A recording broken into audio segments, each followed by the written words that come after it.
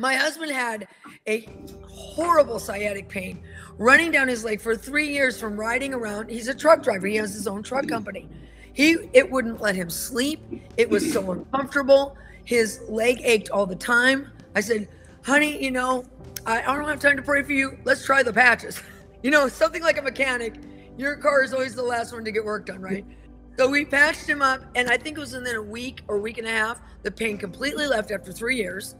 About a month later, he whacks his foot against something. It swells up. It turns black and blue. We put the patch right on his foot. Within a week or so, all the pain's gone. The foot shrinks back to normal. I'm the miracle worker. I see metal disappear. I see people get out of wheelchairs. I see cancer disappear. I see all this stuff. But I had a pain in my lower back from a biker club trying to kill me when I did a collection on them. I had actually hurt my back so bad. I have no discs in the lower part of my back. And I prayed for myself. But, you know, again, I'm so busy praying for other people. I'm the mechanic whose car gets work done last. So I finally said, you know what? Why do I have to put up with this pain? I'm going to try patching it. I don't have time to pray for myself. I stuck the patch on, and I'm telling you, I suffered with that pain for 20 years. I don't even have pain anymore.